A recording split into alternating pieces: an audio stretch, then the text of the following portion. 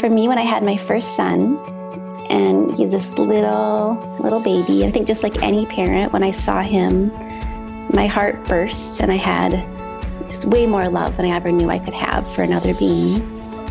And I knew I would do anything to protect him. Welcome to Climate Conversations.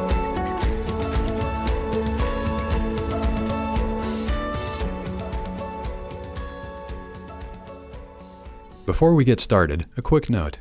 If you haven't yet, please listen to episodes 2 through 4 in this season on Learning to Change, where we tell the stories of 3 groups who have modeled our season theme. We had to cut so much good stuff out to create those stories, so now we're releasing extended cuts of the individual interviews. We hope you'll like them as much as we do, and that they lead you to a richer appreciation for what it means to learn to change. In this episode, we're going to be sharing an expanded version of the interview we did with Stacy Levy. Stacy is a co-founder of the Mothers Out Front South Bay chapter in San Jose, California. We had a great conversation with her and wanted to share more of her thoughts than what we were able to include in the previous Mothers Out Front consolidated episode. Here's Stacy. Welcome, Stacy. We're really glad to have you as our guest today. We've heard great things about what's happening with South Bay Mothers Out Front out in the San Francisco region. Can you tell us a little bit about how you got there to Mothers Out Front, South Bay, and what you're up to these days? Yeah, thanks for having me. So I'm in San Jose, and a few years ago, a friend of mine and I were both concerned about climate change and decided to do something about that. So we started showing movies in a library for women and moms, inviting other women and moms. And we just wanted to increase awareness about it and show how it is a problem for our kids and for us as parents. That's part of our responsibility to protect their future. So the movie screenings were going well, but we got really motivated and wanted to take some action and start actually doing something about it instead of just learning about it. And my friend Linda had heard about Mothers Out Front, which was very active in Massachusetts. And so we started talking with one of the co-founders and decided to start our own group. And that was a pretty easy transition because we already had this base of moms and women who were fired up about climate change and how important it is to protect our kids' future. And we actually had our first house party the weekend after the November 2016 election. And it had been planned for a while. We didn't think it was going to go the way that it went, so we were all still in a bit of shock. But it was so empowering and encouraging to have this group of women come together and be able to talk about what can we do. What was it like that moment when you realized, we've assembled a bunch of great people. We should do more. What was it like? I feel like it was like a growing feeling of not only do we want to, but we can now. It was kind of something that was building up, and then all of a sudden we realized we can do something. And with the Mothers Out Front model, it was really kind of easy to just plug in and start having house parties and start inviting people and form a group that would take action. So it was empowering. Yeah. The house party is a really big deal in Mothers Out Front, right? Mm-hmm, mm-hmm. Could you take us through one? Pretend you've brought me in, and I'm brand new to this. What's the experience like? So for the first little while, people are just gathering and getting to know each other a little bit. And then once everyone is gathered, we sit in a circle and give an overview of what we're going to do. There's usually 1 or 2 facilitators who facilitate the meeting. And it's a combination of education about the urgency of climate change and also conversation with what brought you here? Why does this matter to you? So everyone's voice is heard in the circle. We go over not only the urgency of climate change, but also how important our voices as mothers or grandmothers is to this movement, how it's a new constituency that can't be written off as kind of like left-wing crazy activists. Like we're moms. We just want to protect our kids' future. We also talk about how important it is to build political will, that the technology is there. It's just a matter of building the political will and getting our voices heard. We talk about how we do that, usually starting on a local level, and building relationships with decision makers. And we also talk about how mothers throughout the country have been effective in making their voices heard with both with climate change and with other initiatives. So tell me, compared to that first meeting in November to the last one, the most recent one that you've had, how's it different? What have you learned, or what are you doing differently based on the experience that you had with the house party since then? I feel like we tweak it every time. Every time we have a house party, we tweak the slide deck that we use. Mm-hmm. We're now able to talk about a campaign that we had that was successful and show the process that we went through. So it's really personal now. I feel like we've also learned how important our own individual stories are, and how, I went from not being politically active to now feeling like I know lots of different ways I can get involved, whether I have a lot of time or a little time. So bringing those stories in and how easy it is to get involved. You don't have to commit your life to this. Would you be willing to tell us your story, the kind of origin story that you might share in one of these house parties? Okay. It's been a while since I've shared it. So let's see. So for me, when I had my first son, and he's this little baby, and I think just like any parent, when I saw him, my heart burst, and I had just way more love than I ever knew I could have for another being. And I knew I would do anything to protect him. And I still feel that way now. As he grew up, I got very involved in different, like, how can I keep him healthy? How can I make sure he has a good education? How can I help him have a balanced life? All those different things. I spent a lot of energy as a parent looking out for my kids in those ways. And somewhere I've always cared about the planet and climate, but I really wasn't that active in it. It was a bit intimidating. It's kind of overwhelming, really. It just felt like way too complex of a problem. I tried to not drive very much. I tried to make good choices in my individual life, but I was a little bit overwhelmed to get involved myself. And I guess as time went on, I just started getting more worried about it and realized this is a part of keeping my kids healthy. This is a part of their future. If I'm willing to spend so much time cooking them healthy food, I can make time to get active and do something. So I learned different ways that I could get involved, whether it was through just showing up at a meeting and educating myself about something going on locally, or joining a group like Mothers Out Front, or founding the group Mothers Out Front here, so that we can help make other voices heard as well, other moms' voice, inspire other moms to get active. So as you look back on all of that experience, taking your own personal story and weaving it together with other moms in the South Bay, what's made the difference for growing and expanding the South Bay Mothers Out Front team? I think for our team, working with allies, working with other groups that are, already aware of important issues and, have more of the expertise on policy, et cetera, is really helpful. And choosing a campaign that was doable, like not starting with something that we wouldn't be able to achieve, that was also helpful. Mm-hmm. I think that having our regular team meetings, and they're fun, like we're friends, we get to know each other. It's fun to show up at the meetings. So having it be something where we're lifting each other up and keeping each other motivated in different ways has been really helpful. And also seeing the growth of different team members has been really exciting. Just different people who are not sure, and then seeing them take steps and getting more involved and empowered themselves. Yeah, that's a theme that we've been hearing a lot, that this realization that, wow, I can do this, that I'm empowered, seems really fundamental. Yeah. I was thinking, reflecting on what you just said about the teaming up with other organizations. There might be a particular issue that some group has really done a lot of work on. I'm curious if you've observed your influence on these other groups in, say, your organizing model, and people saying, boy, the way Mothers Out Front goes about building its teams and its connections, what can we learn from them? You seen anything like that? There's a group called San Jose Community Energy that was focused on the Community Choice Energy campaign that we had. And they said they really did appreciate the political will that we brought. So we had moms showing up at city council meetings and had youth show up and make statements. And they let us know how much that helped with our campaign for getting San Jose to approve CCE. The community choice energy, is that the CCE you're talking about? CCE. Yeah, San Jose Clean Energy is what they're calling it. Yeah. So what's made the difference along the way in that campaign?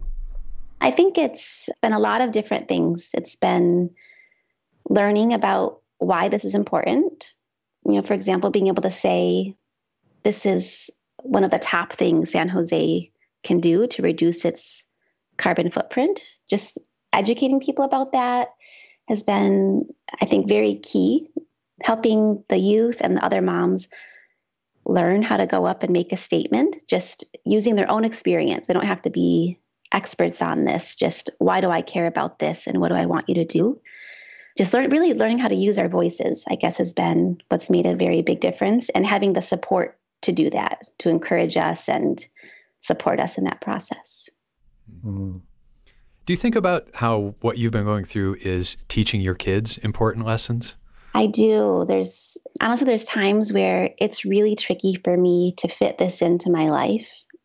And I need to pull on different strings to keep me involved in it at times. And that's one of them, is I want to model for them, one, that I care about them and their future enough to do this, but two, that getting involved is not only important for me as an individual and it fills me up, but it also is a way of giving back to our future.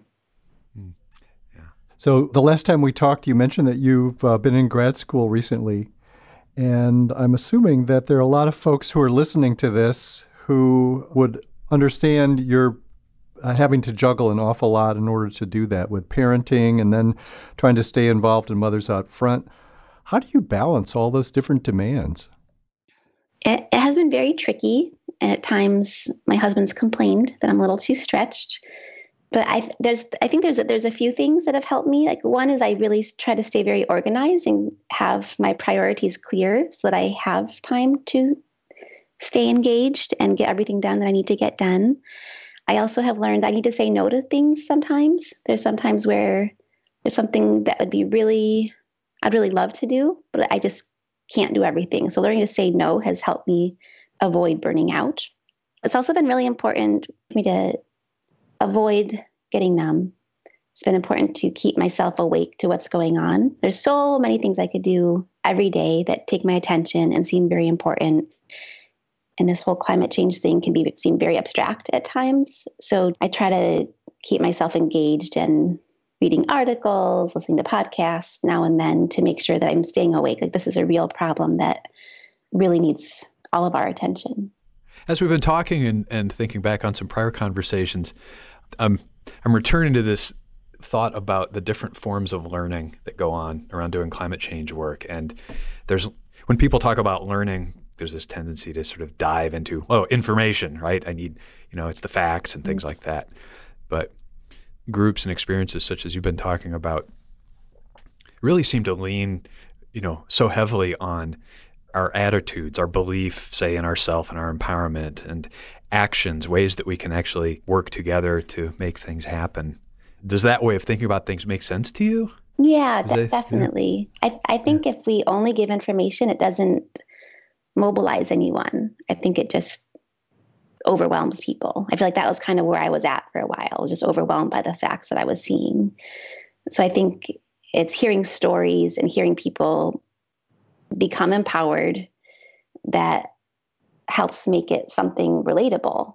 And not only that, but also hearing, the attitude of, this is something that we can do something about and we really need to do something about. And certainly the Community Choice Energy campaign is about something that's happening right there in San Jose. So It's not some abstract 2,000 miles away where some disaster is happening, but it's right there in your backyards.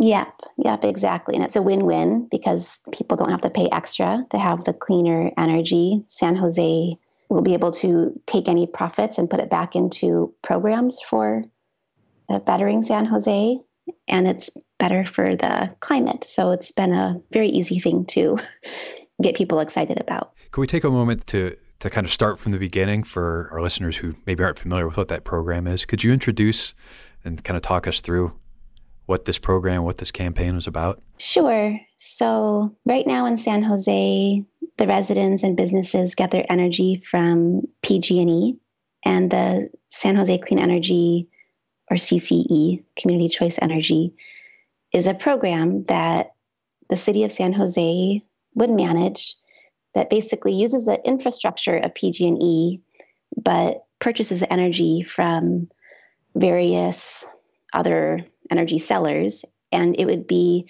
a higher percentage of clean energy than what we can get for the same price for PG&E.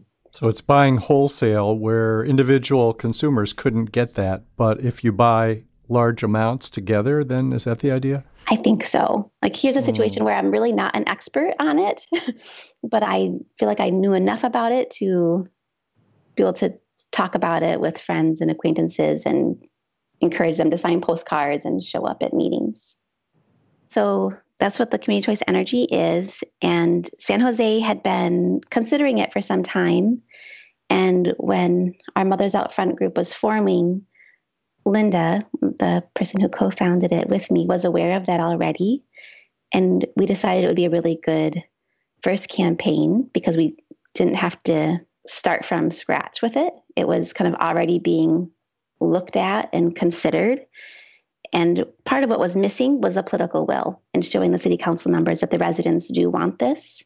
So we were able to get a whole bunch of postcards signed, have meetings with council members, show up at city council meetings and make statements, coach middle school students and even some elementary students on making personal statements at these meetings to encourage the city council members to vote in favor of it. It was so exciting to see the kids give their statements, see them find their voice at such an early age and get connected to this issue. You could just see the pride in their faces. That was definitely my favorite part of it. And I imagine you see the counselors' guards falling down too in the face of that. Yeah. Yes, indeed. Yep. I think that they were all moved by seeing the kids show up and be brave and get up there and make their statement. Yeah. For me personally, I really don't like public speaking at all. Finding that courage to, first of all, go up there and make a couple statements a couple different times, it's definitely stretched me. But I did it and I survived and I felt really good afterwards. And then during that campaign, there was the People's Climate March in San Jose, and we had an opportunity to talk about what we were doing, our Mothers Out Front South Bay team. So Linda and I actually spoke at the end of the march at a rally. And I was really nervous to do that because it was a much bigger audience. And so that's another time where I feel like I pushed myself to do something that was very much out of my comfort zone. And in the end, I'm really glad that I did it. So that's just an example of how the Mothers Out Front model helps to stretch us and grow us. And we received so much support and encouragement to do all of those talks. I'd like, if we could, to go a little deeper into that process of stretching yourself. Sure. What makes that possible for you and what you've observed other people going through?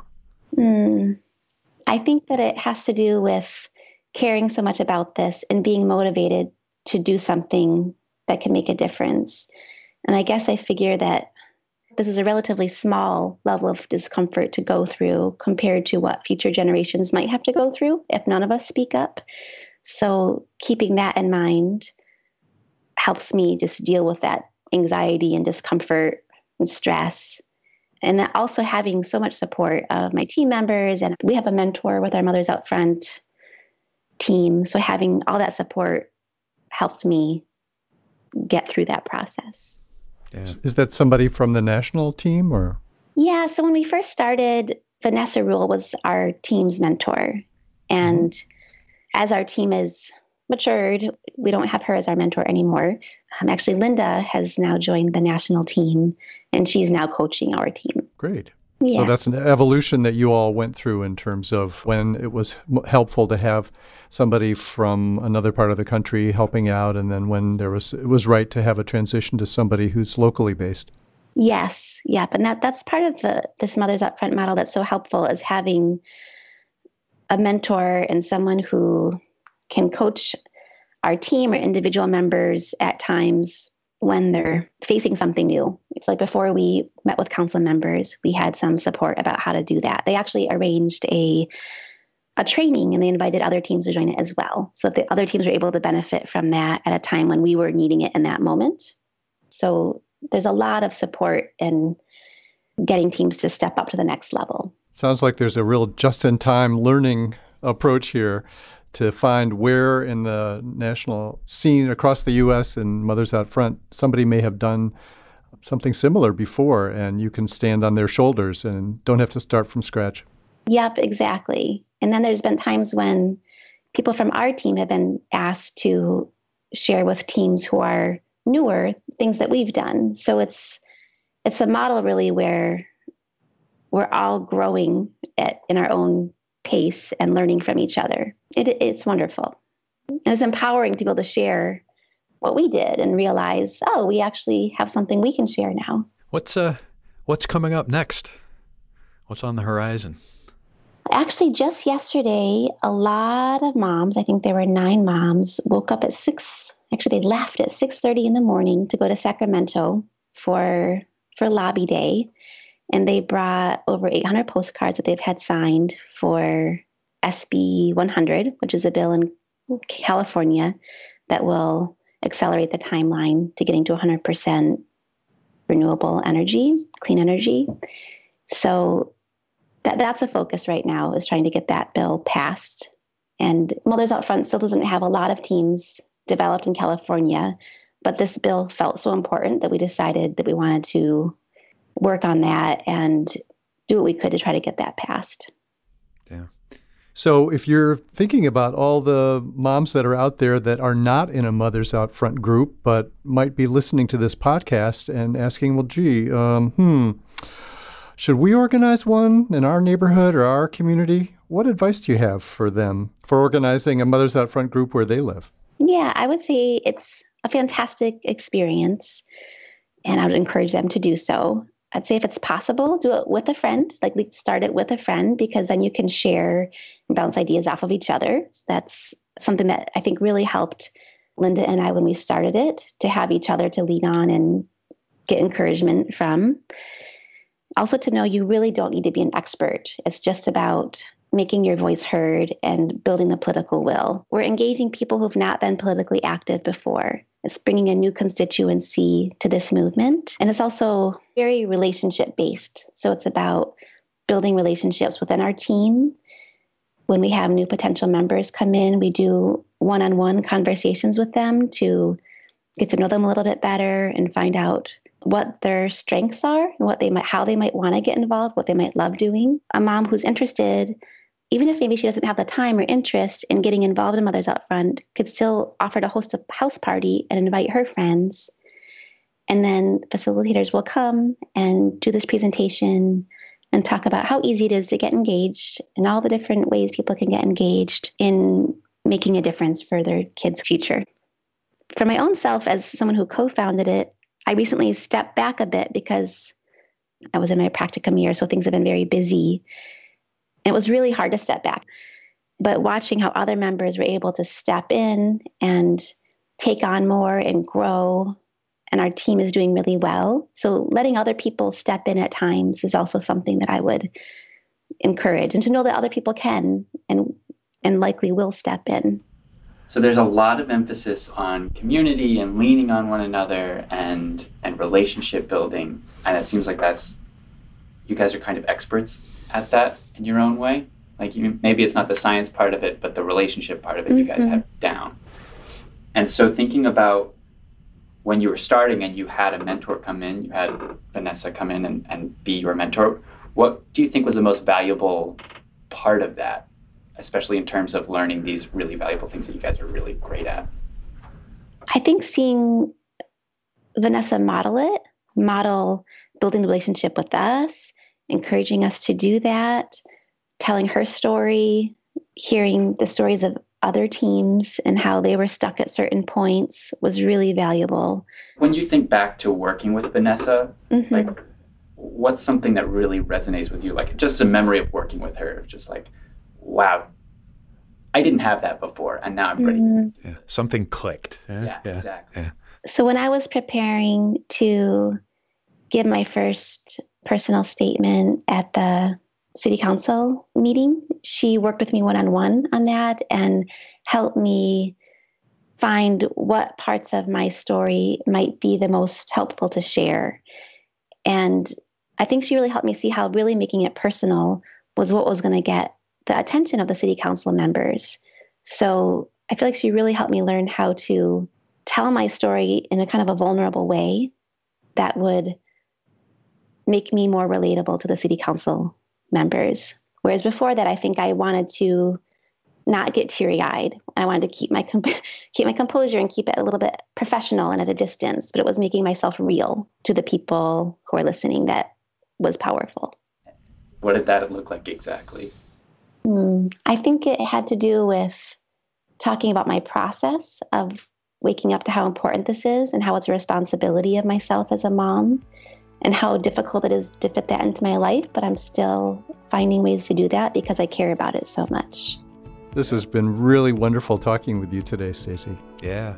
Thank you. Thank you very much.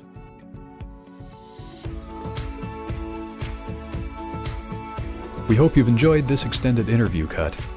Please be sure to check it out in context in the prior Episode 3, Learning in Community with Mothers Out Front. The Climate Conversations podcast is engineered and edited by Dave Lashansky. Project and media support is by my MIT Open Learning colleagues Laura Howells and Michaela Joyce. Please subscribe and rate us wherever you find your podcasts. Join the community on climate.mit.edu and be in touch at Twitter, climatex_MIT, and Facebook, group named MIT Climate. For my co-hosts Rajesh Kasturirangan and Dave Damlur, I'm Kurt Newton. Thanks so much for listening.